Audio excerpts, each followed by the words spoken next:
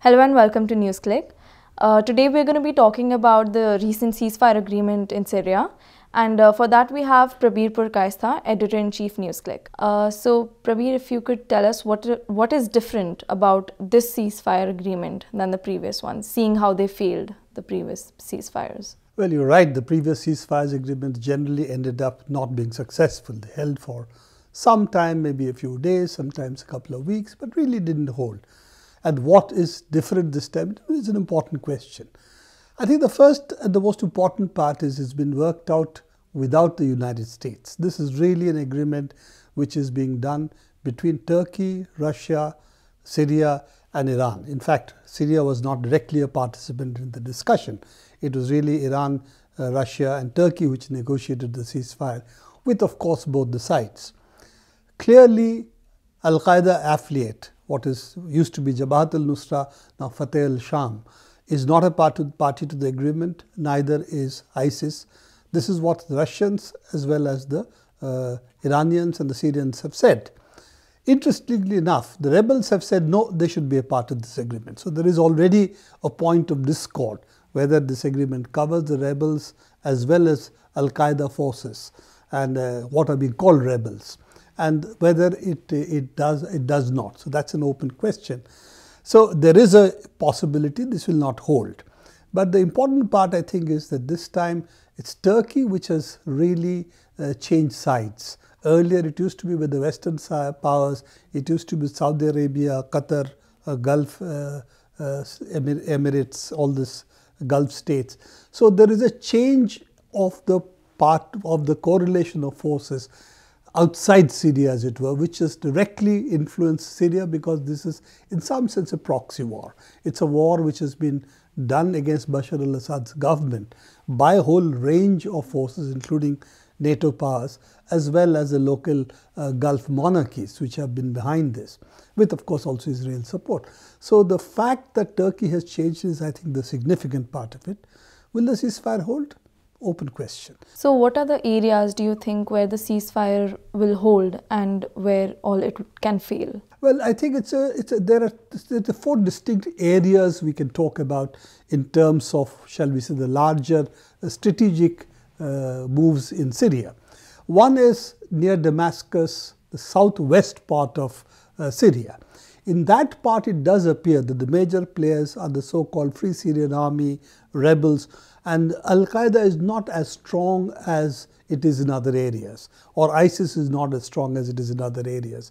So this is an area which looks like could be a place where the ceasefire would hold, and the rebels would actually lay down their arms, come into some kind of strategic understanding with the Syrian government, and would slowly be, in that sense, assimilated in some way into a new setup. So there is a possibility in these areas that you will actually have the ceasefire hold. Now, there are pockets where ISIS is there, Al-Qaeda is there and so on, and there are pockets which have been independent rebel areas which have been very close to Saudis and so on. But at the same time, given the turn of events after Aleppo's fall, I think they're all beginning to recognize that the Assad government is here to stay. It's not going to fall. And if it doesn't fall, then they can go on fighting, but they're not really going to achieve anything. And at the same time, with the Syrian Air Force, the Russian Air Force having control over the skies, increasingly the turn of the battle is turning against them. So I think that's an area where you're likely to see some resolution. Eastern Syria, where the ISIS is in control, which is largely desert, this is really going to see how the Russians, the Americans play this among themselves, because the Americans have now backed the Iraqis in Mosul, which is their joining area, to the eastern part of Syria. So what happens in Mosul, what happens in Raqqa, what happens in Deir ez-Zor are in some sense linked, because this is where the ISIS really holds sway. And this is an area where it's continuing to shrink, but ISIS still is powerful over there. The other part of it, and I'll come to the most difficult part later, other part of it is northern Aleppo, or what's the whole northern belt of Syria, where the Kurds and the Turks as well as the Syrian government and the ISIS are in battle in different ways. And in this, the Turkish interest at the moment seems to be north of Aleppo, or northern part of Aleppo governorate, That part of it, if we look, it does appear that Turkey and Russia have reached some agreement among themselves that this part Turkey would and its rebel allies would hold sway, and ISIS will be eliminated from that part. At the same time, the Kurdish northern part, which if that part falls also to the Kurds, become one contiguous area, which is what they call the Rojava state, or Rojava, some entity called Rojava. That will not take place because the Kurds then would not have a contiguous area. So this is something which is between the Kurds, Turks and the Syrian government that is being worked out, it seems, by which the status quo would see Turks play some role in northern Aleppo. The last and the most difficult is where the so-called rebel forces are mixed with Al-Qaeda very closely. It has a Harar al-Sham, which is really what we call Al-Qaeda light. And that's again once a Sharia-based state, very close to what the ideology of the Al-Qaeda really is. So Harar al-Sham and Al-Qaeda are the leading military force in Idlib, which is the last bastion of the rebels, so to say, in northwest of Aleppo. And that area is where we are likely to see the so-called true ceasefire really break down. No ceasefire over eastern Syria where the ISIS is there. Everybody agrees that there is no ceasefire there. Northern Aleppo, yes, a ceasefire which can hold. Southwestern Syria where ceasefire can hold.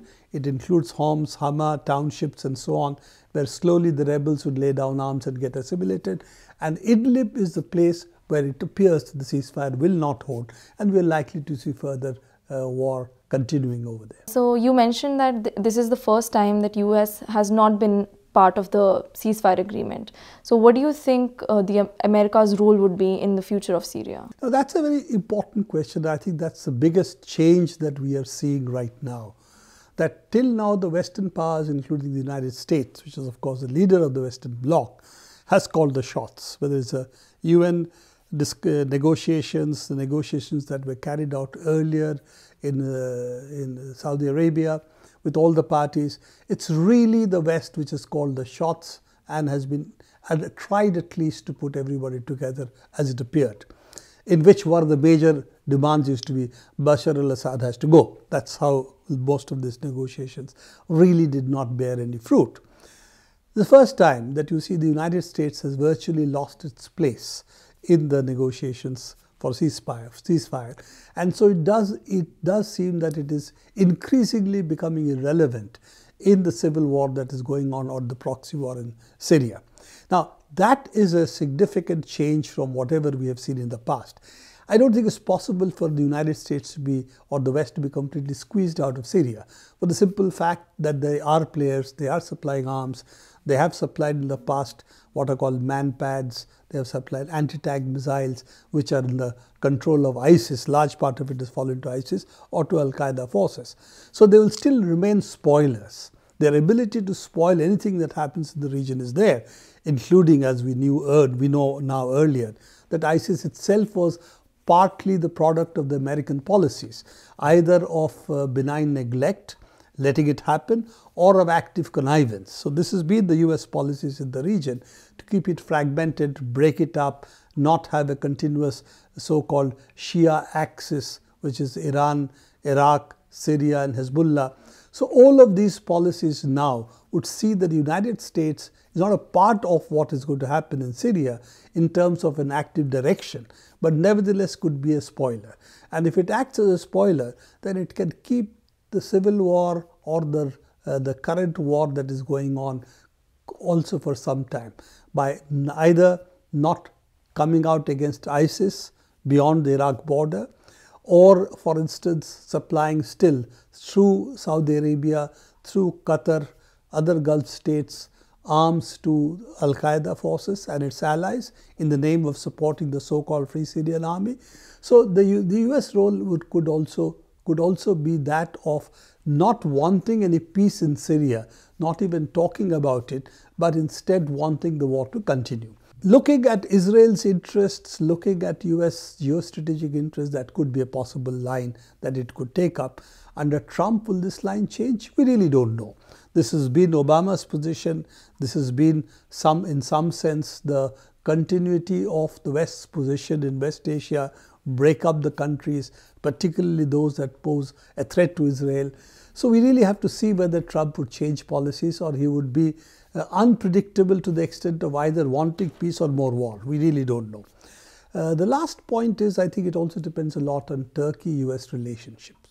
Now, it's also clear that the coup attempt against Erdogan was seen by Erdogan and the AKP in Turkey as a threat posed by the United States to the kind of policies they were building.